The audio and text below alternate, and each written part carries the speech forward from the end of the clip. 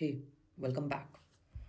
As circuit designers, you might have heard about the benefits of negative feedback a million times already. For instance, they make the circuit more robust to variations. They may decrease the effect of nonlinearity and disturbances in the feedback path.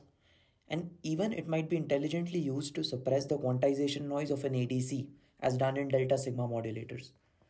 Well, in this video, I'll discuss about the influence of negative feedback on the poles of a system. I'll try to offer an alternate perspective which might help you to be a better circuit designer.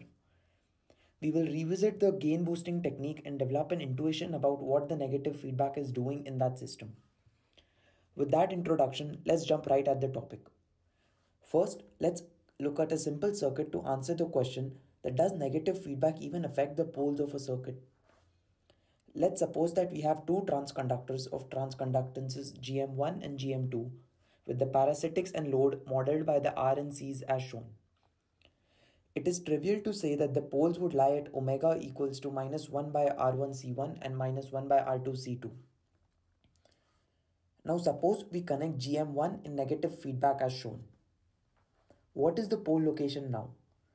That can be easily found by looking at the effective resistance across the capacitor C1. By applying a test voltage at VO1, we see that the GM pulls in a current of GM1 times Vt, making it appear like a resistor of 1 by GM1. So we have 1 by GM1 in parallel with R1, yielding a total resistance of R1 over 1 by GM1, R1 plus 1.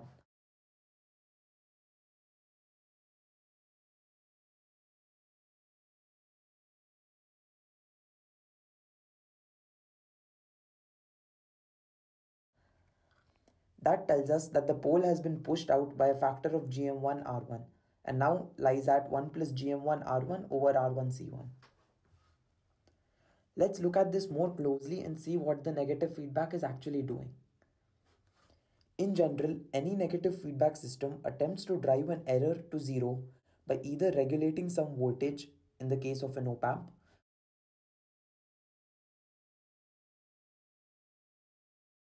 or some current in the case of a transconductor.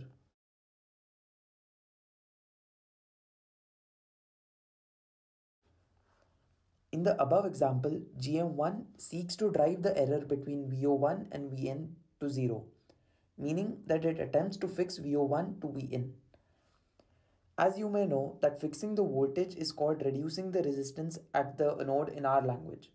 So in conclusion, the negative feedback here fixes the voltage, which reduces the output impedance and hence pushes the pole away. Note that this comes at a cost of the gain, which has been reduced from GM1 R1 earlier in the case of no feedback to GM1 R1 over 1 plus GM1 R1 with feedback.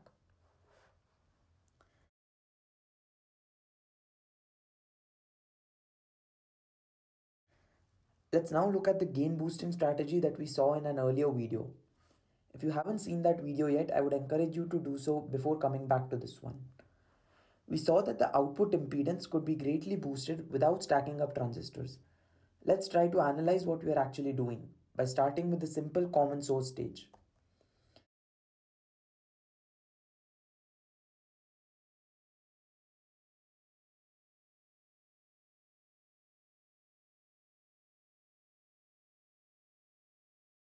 We have this simple current source, but the problem here is that as the drain voltage in the transistor varies, so does its current.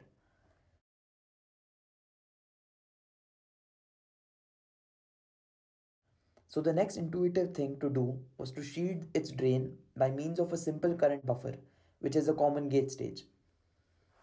The hypothesis was that the cascode device shields the drain voltage of the main current source and thus keeps the current relatively constant. Note that we need to bias the cascode such that the difference of the bias voltage and VGS of M2 remains constant. But now what if we want to keep the current variation tighter, meaning that the voltage variation at the drain to be further reduced? Well, that's where the gain boosting strategy came into the picture.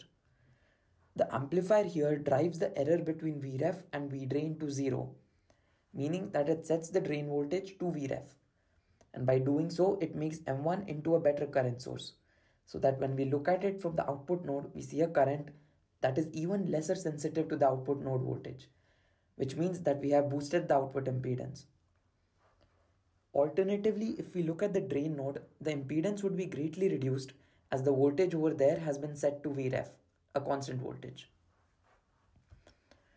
The more serious ones among you can try applying this concept to the source follower circuit as well and develop a hypothesis of how things are working, meaning what each component is actually doing. Thanks if you made it so far, guys. If you like this video, I'd recommend you watch these videos and don't forget to like and subscribe. Until next time, peace.